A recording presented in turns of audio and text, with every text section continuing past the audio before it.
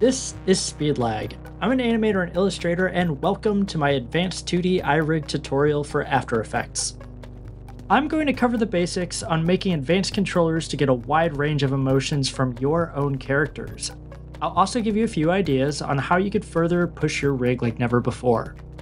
We'll be using Joysticks and Sliders, which is a plugin available on aescripts.com.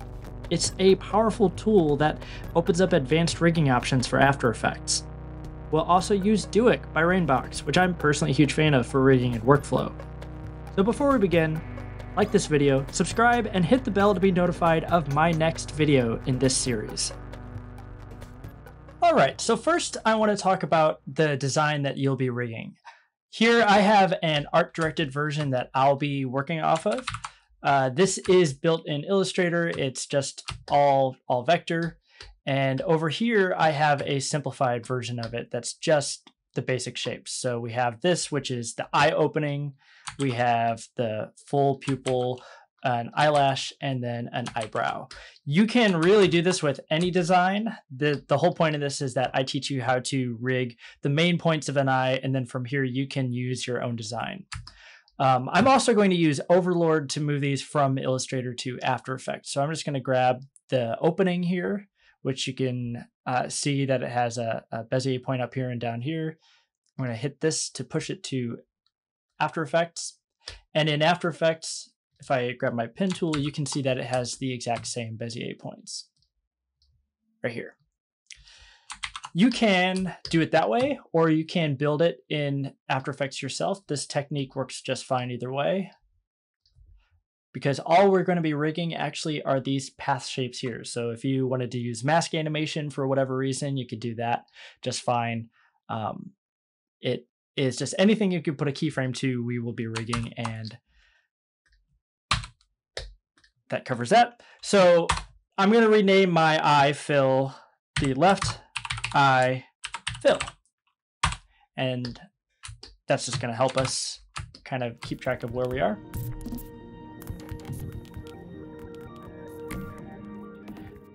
And the first thing we're going to do to get this rig started is set some keyframes. So the first keyframe we will make, if you type here in the search bar, you can type path and that'll pull down the path.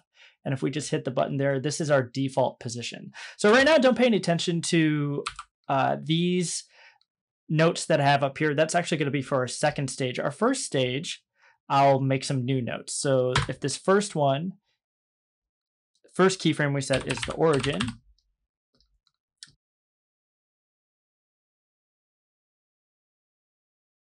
All right, so these are the next keyframes that we're going to set. The upper and lower reference the upper eyelid and the lower eyelid. And we will be setting a keyframe for the y-axis and the x-axis of both of these lids. So I grab my layer here. I'm going to set a new keyframe, and I'm going to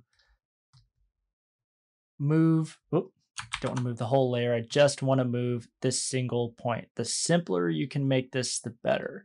That goes for the artwork as well. The less Bezier points you have to deal with, the easier and better results you're going to get. So we're just going to put this as closely as we can to the point. And you might have noticed that I didn't pull it straight down, so you can see that it kind of moves on this angle across the screen. And even though this is the y-axis, think of it as the y-axis for the eyelid itself, as opposed to our compositional y-axis. I've done a little bit of practice. I've done quite a few practices with this rig, and this seems to be the best result for this eye style. It might be a little bit different for you, so I definitely recommend getting comfortable with trying things out. So that's the y-axis. We're going to copy and paste the default key here. And now we're going to set another keyframe for the X. Grabbing that point and moving it to the left.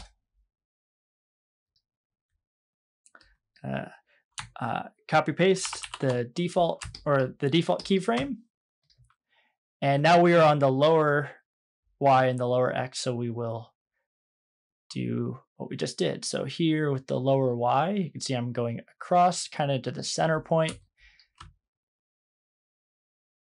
and then working with it to get it as close as I can.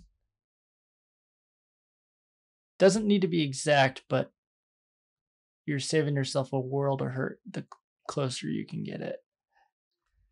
All right. And then paste that default key and do our last keyframe. And this is the X. Maybe we won't go that extreme. It's kind of nice to give ourselves that sometimes, but we'll go to where it doesn't look too out of place. All right, so I'm going to back it up, and you can see that we have some weird keyframes. What I failed to mention, and I probably should have mentioned earlier, I might put a note on the screen, is that we're working in a pretty standard composition. So 1920 by 1080. The frame rate is 24 frames a second. There's no real standard for why I'm doing that. Obviously, HD is standard, but this composition size can actually be pretty arbitrary. I just know that I won't be scaling up any larger than this. So this gives me a aspect ratio that I'm comfortable with, and also a size that I know I can scale down from. But your design might require something different. That's okay. This is just kind of a nice standard where I know it's not going to push my system too far. Okay, so we have our keyframes set here. And the next thing we're going to do is open up the sliders tab. Underneath joysticks and sliders, they have these joysticks tab and then a sliders tab. And with our layers selected, we will select the create new slider null. And we're going to name this left eye sliders. And so we can open up the effect panel here, and we get these expression controllers, which if we scrub through them, they will go between our default position and our extreme that we set, and then also in the negative direction as well. So we get both the eye close as well as the eye widen from that one keyframe that we set. This is the X. And so you can see we get the left and right there. And then the lower lid, we get the same thing. So eye close, eye widen, and then the left and right on that. I'm going to name these, and that's going to help us when we get to our next phase. All right, so I just named these the same keys that we set. So down here, when we set these little notes, each of these notes was above a keyframe, and each of these sliders represents each of those keyframes. So they're in the same order that we set them. So we have our upper Y, we have our upper lid X, we have our lower lid Y, and our lower lid X. So with that layer selected, we are going to now create UI sliders. This is a neat little feature of joysticks and sliders. So when we have that layer selected and hit create, it is going to go through and build out some graphic user interface versions of those slider controls right here. And the nice thing about this is this gives us actual transform information on these sliders, which is really cool. And there are also individual layers down here. So let me grab all of them and move them to the top and clean these out just by shy guying them, locking them, putting them away. I'm going to move the upper layers above the lower ones just because that helps my brain. They're the top ones here. They're the top of the eye. Just it's a lot cleaner that way.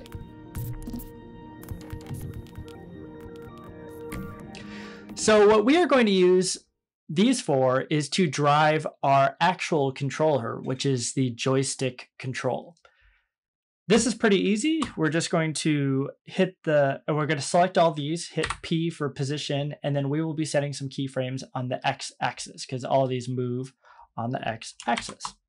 So starting with X position, we will just select the little stopwatch there, which will create a default keyframe. And now we're going to use the notes that I already set here at the top. So we have origin, right, left, up, down. And this is going to set keyframes for those positions of the joystick. So right, we don't need to do anything with the Y axis, because when the joystick is right, it shouldn't affect the up and down. So I'm going to just set default keyframes for those. And then for the lower X, see, this is to go to the right. It looks like if we scrub to the negatives, it'll go to the right. So we'll do -100. That is the extreme. It shouldn't go any further than that. So if we scrub infinitely the other direction, you can see it doesn't do anything. -100 is the maximum. And then for the X axis, we will do, or the upper X, we will do the same. So -100. To go left, it's pretty simple. All we got to do is get rid of that negative, and now it will go 100, which is the other direction.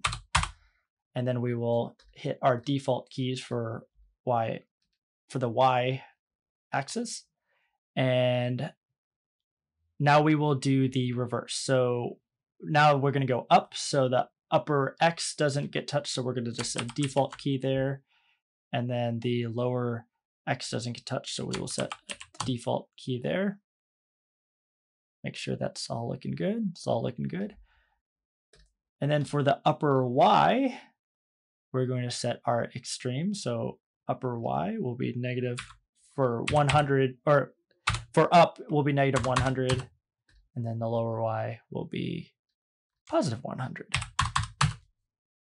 And down, we'll just switch these around. So the 100 will become -100. The -100 will become +100, and then these just get the default. So we'll hit these to set the default keyframe. So now that we have our driver keyframes, we can switch over to the joysticks panel, and we will set a joystick for the upper lid and the lower lid individually. So first thing we're going to do is just make sure we grab the 2 layers for the upper lid and hit this button right here, which will create a new joystick, and we will call this left upper eyelid. And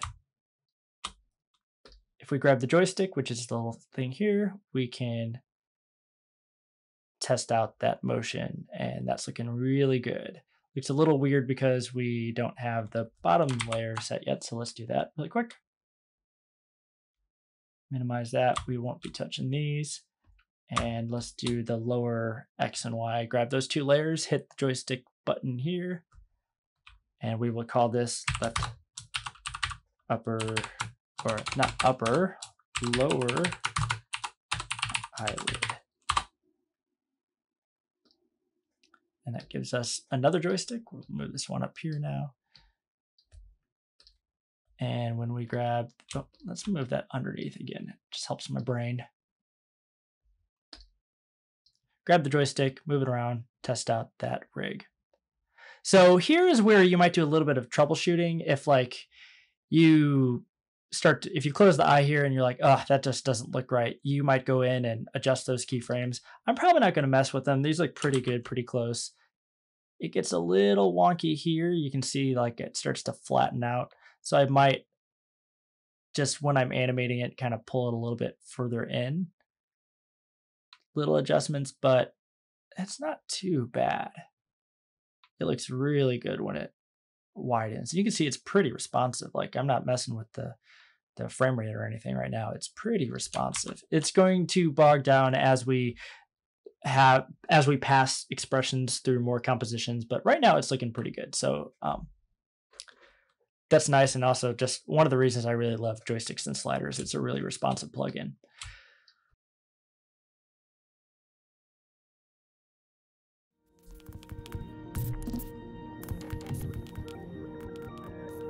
To move on to our next step, we are going to take this eye that we rigged and put it into what will be our face composition. So I'm going to duplicate this, the left eye composition, and we're going to change this to right. So what was L_I is now R_I. And otherwise they are completely duplicated. I will grab them both and we will put them into a single composition. Make sure that you have your sequence layers turned off, single composition, and use dimensions is fine. So now we have those two in here. To make the right eye, we are going to simply hit the S for the scale transform, uncheck the little link, and then in the, I think it's the Y axis it's going to rotate along or scale on, we are going to do -100, which will flip it. And there we go.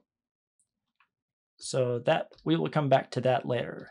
The first thing we're going to do is go into our left eye composition. We're going to move these controllers from in here, which is our rigging composition, to our what's our driver composition to our main rigging composition. So I'm actually going to rename this that we made to eyes rigging comp.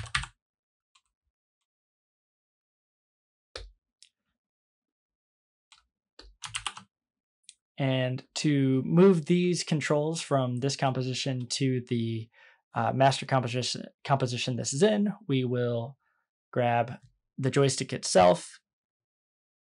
Underneath here, we have this move joystick to parent comp little menu. Drop down and it should automatically populate whichever one it is embedded within, and then you hit the to parent button.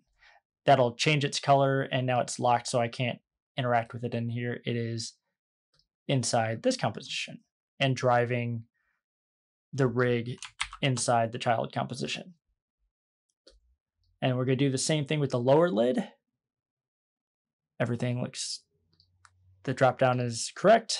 Hit to parent, and that will send it to the parent. Scale these down. We're going to make this look a little bit nicer, and it's all starting to come together.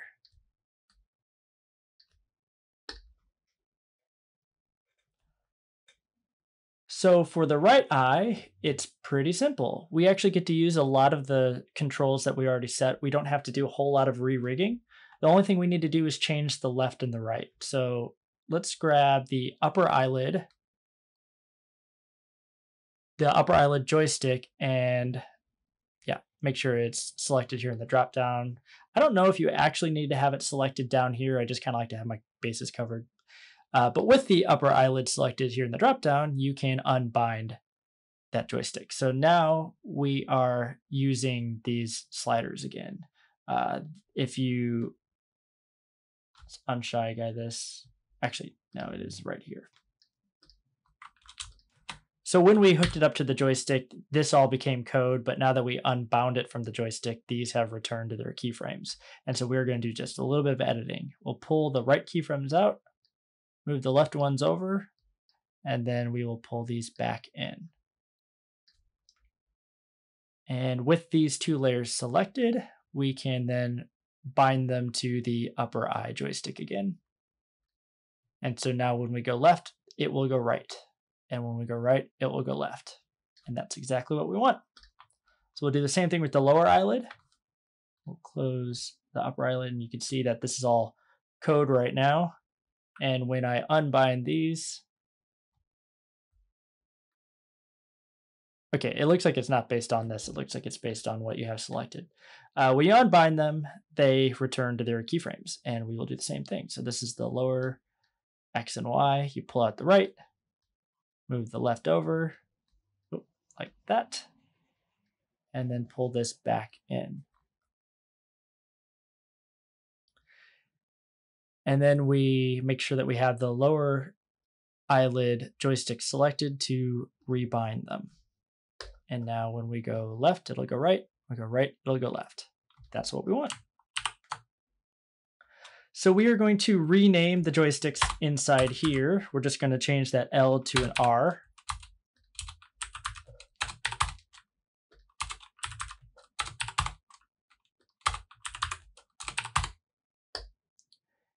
And then we are going to do the same thing that we did with the left eye, where we are going to make sure we have the parent rig selected. We grab one of the joysticks, and then we just hit the to parent button. It'll turn red, and it'll move to the parent comp. We'll do the same thing here. The lower eyelid to parent.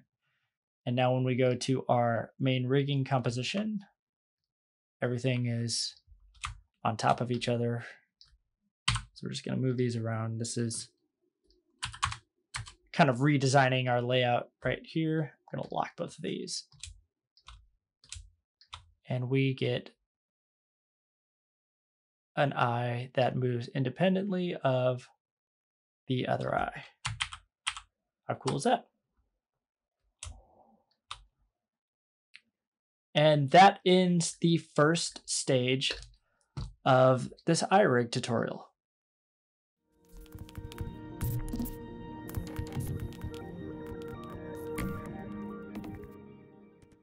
So we already have a pretty advanced iRig as it is. Just even this level of control over the sort of expression that you could get out of the eyelids is pretty good. The next step we're going to take is something that I sort of came up with and I've used in a lot of rigs that I've created over the years. And it's a really popular technique in some of my smaller breakdowns. So I'm going to share that with you here today. First thing we're going to do is clean up our project folder over here because it's going to get a little bit more complicated. So the first thing I'm going to do is make an output.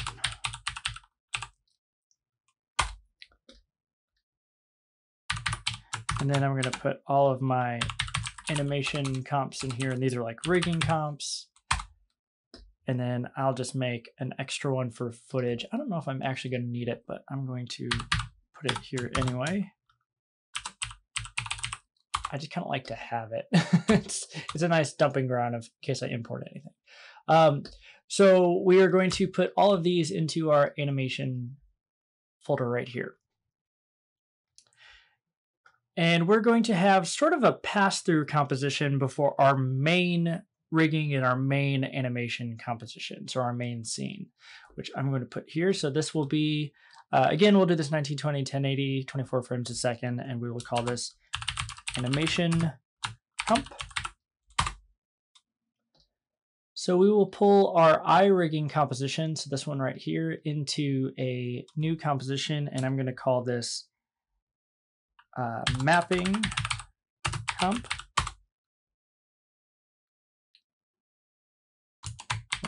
Actually, I accidentally hit it twice there, so I'm going to pull that.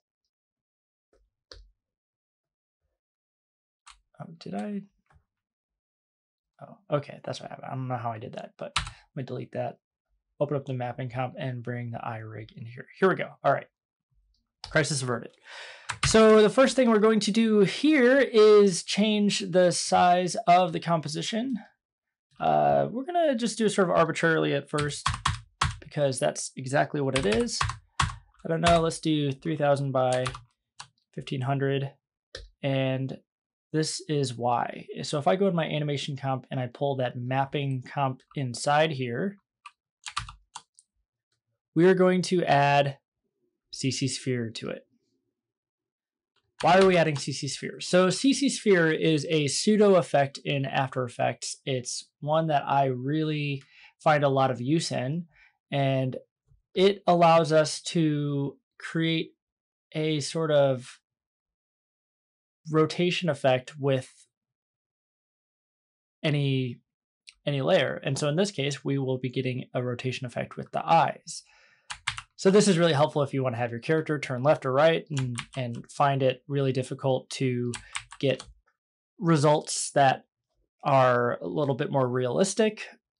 This is a pretty cool technique to do that. And so we are going to rig our eyes into this. So right now it looks a little funny, like we have shading on one side that just sort of defaults to that. So we are going to change a couple parameters here. Ambient, change it from 10 to 100, and then diffuse to 0. And that should make it pretty flat. We are also going to change this render option here from full to outside. So we're only getting the front side. So when it turns, we don't see the inside of that. And we are going to hook this up to a joystick in here, or we might actually, so I love joysticks and sliders. I find it really useful. I also really like DuIk Bassel. It's just kind of I've loved it for years, and not just for rigging, but also just typical workflow things. So we are going to use the controller rig here.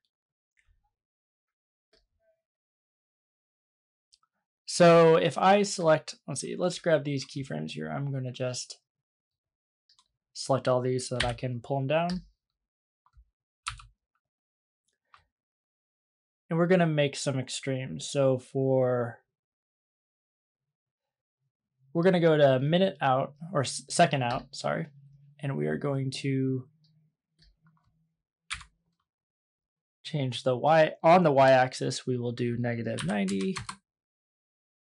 Let's do 90, 90, and -90. And on the X axis, we will change it from -90 to 90. So that's pretty awkward, right? We're going to fix that. Don't worry. So we're going to make sure that we are in the rigging tab at the top here, and that we are going to go to links and constraints. And here we have connector as an option, and you're going to hit this little advanced connector function. And there we are going to build a 2D slider. So we are going to adjust a couple of parameters here as well. Let's change this to 400.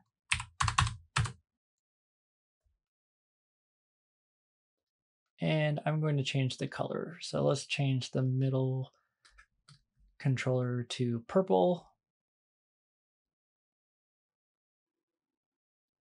And yeah, do the same with the handle. There we go. This looks really similar to joysticks and sliders. There are differences, mainly that it's the way that the expression tweens between things. This, as you can see, we set a start and an end keyframe. I should set them at the same point. While joysticks and sliders finds the tweens between 5 points, or 4 points, because the origin doesn't count, this will move between only 2 points, and that doesn't make sense just yet, but hopefully we'll hear in a moment. So with our Y axis, that was the left to right, we will grab the controller, we will select it here, or select the position down here. Let's figure out a number first. So if I move this over here, it looks like our extreme is -200 to 200. So with our position selected, we will select the property, and now it's saying that we will use the position data from this controller to derive through these keyframes. So again, on the X-axis, we will change this to -200, maximum 200, and then we select the Y down here to connect to properties. It's going to make a little symbol here. We can just turn that off, lock it. We don't need that. And so now when I go left to right, ooh, we get left and right. Now that might have been confusing because this is moving on its x-axis, but it's technically rotating around, the eyes are rotating around the Y. So it's a little, the nomenclature could use some improvement there, but that at least gets us what we want. And so then we're going to do the same thing, but in the other axis. So all we need to do is change this from X to Y, grab the ones that we did not hook up before, and then connect to properties. So now when we grab that controller, it is the opposite of what we want. So we don't have to unselect it. We just have to move these keyframes around, which is one of the upsides of DuIk, is that you can update it as you go. So now if we were to grab that controller again, go up, look at that, looking great. Yeah. So when you kind of get in the angles here, you see how we we can't fully go like up and then over. It always goes at an angle. That's just something that we accept with this method. Also, the eyes look a little close, right? Like this circle, which represents the head for whatever creature we're rigging right now. It might be a little thin right now. You might say, hey, those eyes are really wide on this design, and that's totally fair. So what you can just do is go inside your mapping composition and almost treat this like a UV map if you're familiar with 3D, or just a place that you can edit pretty freely without messing up any of the expressions. So now if we were to go back in here, it's smaller and looks a lot better, or maybe a little bit closer to what you want. And that's just kind of a little freedom that we gave ourselves. And because we built this so big, we can even, we can scale it all the way up to 100. And then here, if we wanted the radius bigger, we don't lose any resolution. It starts to get a little fuzzy, but it's really not that bad. Let's do this to 200 again. And I kind of like this when it was down to 70. So let's do that. There we go. We have our eyes looking around, but we don't have our controls in here, and we don't have our pupils yet. So let's do the pupils next.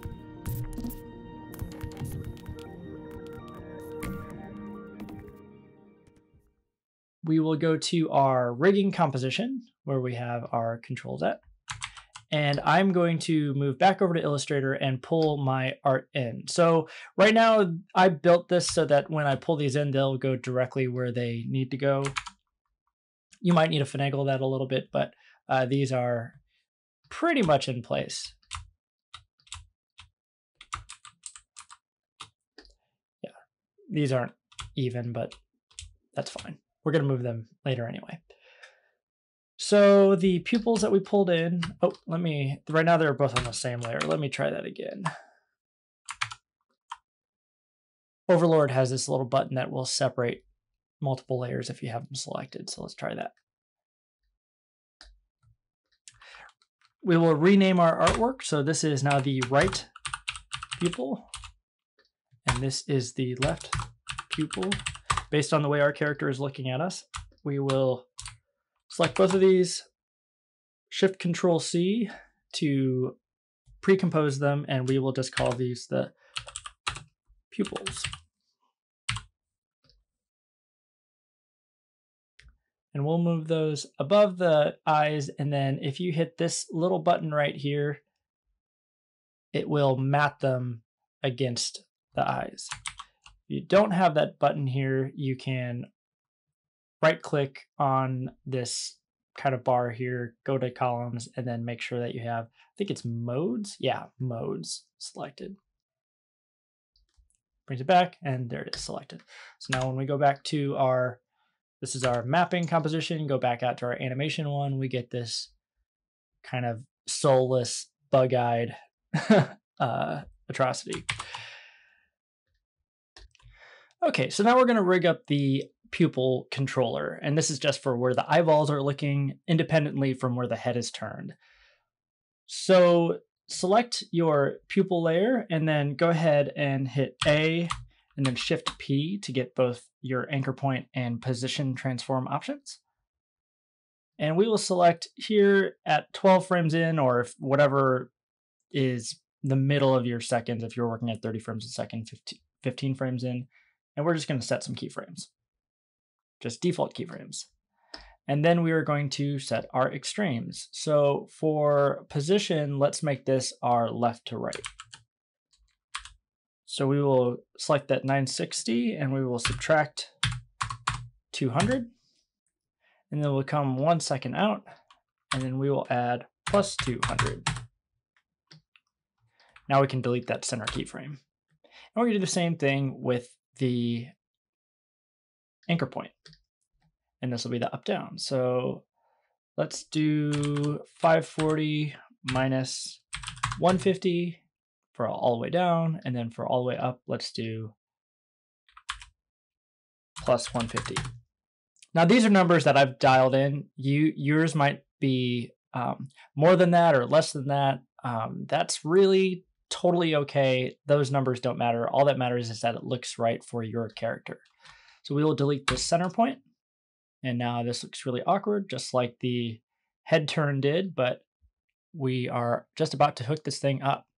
So over here in the DuIk Bassel, of course, make sure that you're in the rigging tab and then select the links and constraints, and we will hit the advanced connector again, and we will select the 2D slider controller.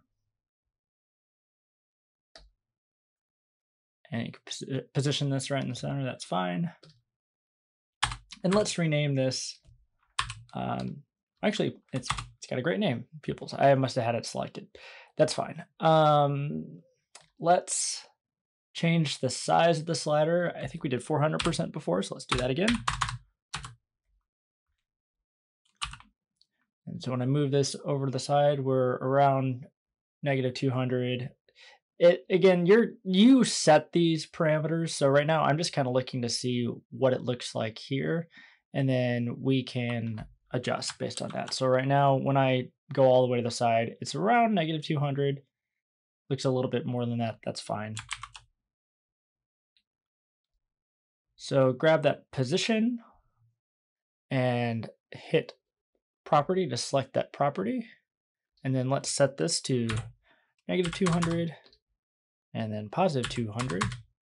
And we have the X, so let's grab the position, select these keyframes, and then connect to property. So this will connect it to the position of our controller.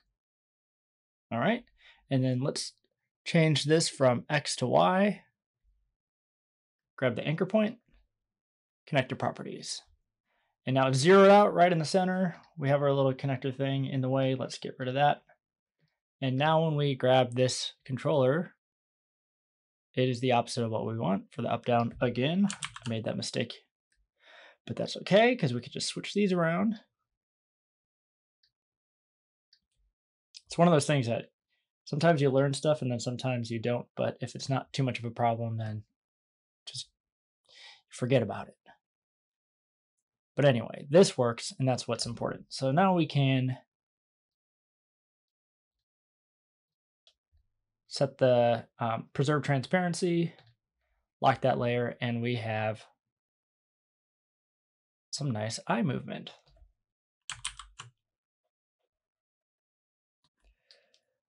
Okay, so the last thing we are going to cover is getting these controls out of our rigging composition and into our main animation composition. And this is where you could either hand off the project to have someone else animate it, or you could animate it yourself and just have everything in a nice clean place.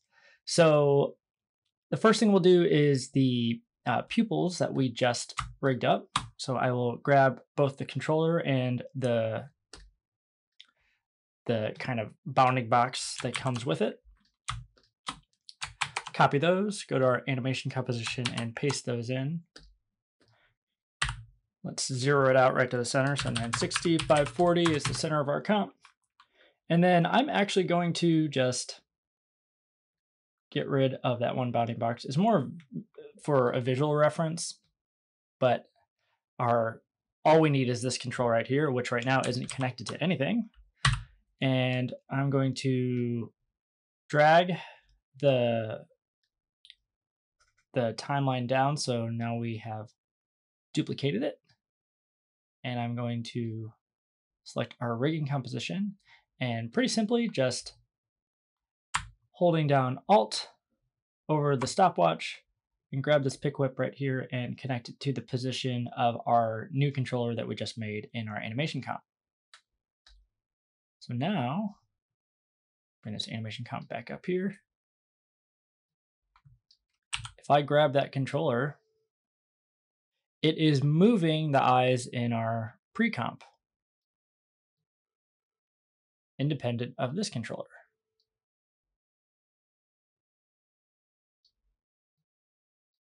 And that is really cool. So let me change the color of that. I think orange and purple are kind of nice for center points on a rig. Actually, maybe I'll do green. Some Ava Unit 1 action in here. Yeah, it's looking nice. And then I'll save that. And let's get these controls in that composition as well. So I'm going to go back over to joysticks and sliders, and this has a really neat feature where it can actually send controllers to its parent composition. We've already done it once, and we're just going to keep doing that.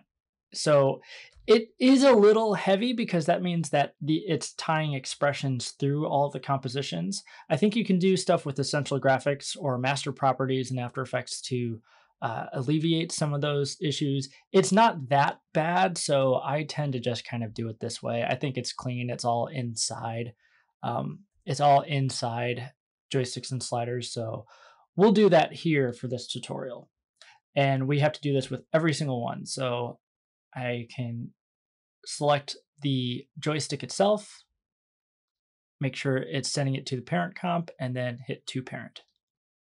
And then I'm going to do this on all of these, all the way up the chain to the animation comp.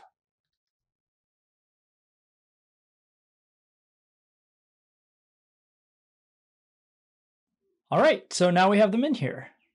This is where you might want to change the colors of some of these. So we have one color for the left side, another color for the right side. Of course, you would want to keep this consistent throughout your entire rig.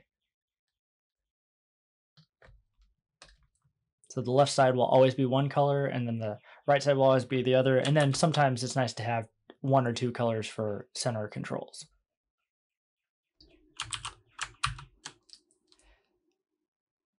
But now you see we have full control over every aspect of these eyes. And we can get a wide range of emotions, as well as some rotational effects, all from one composition.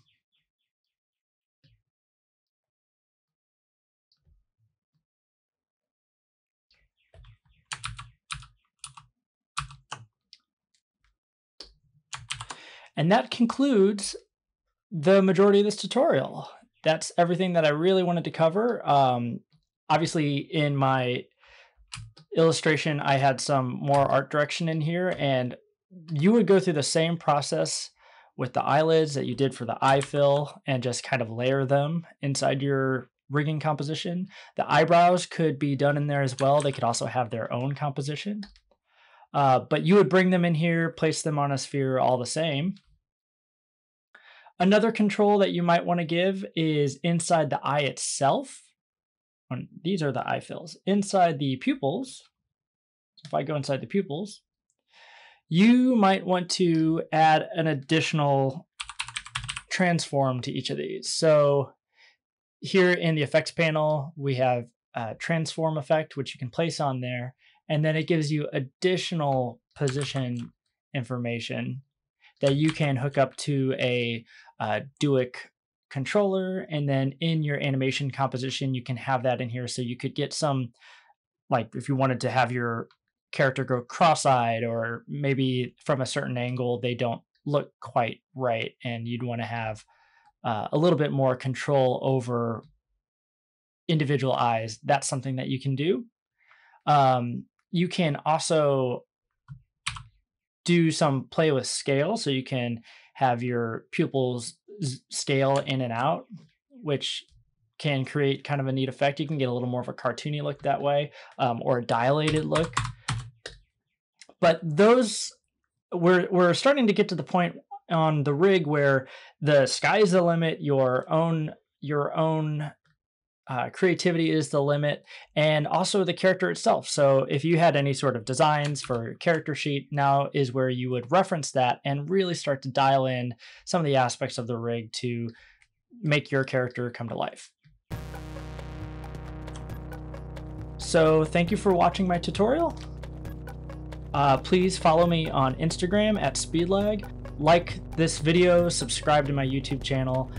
As you know, that really helps me out. Hit the bell for notifications to make sure that you are there when my next tutorial goes live. I don't do my tutorials as often as some others might, but I try and cover a lot when I do. So hope you learned something really great from today's tutorial, and I'll catch you next time.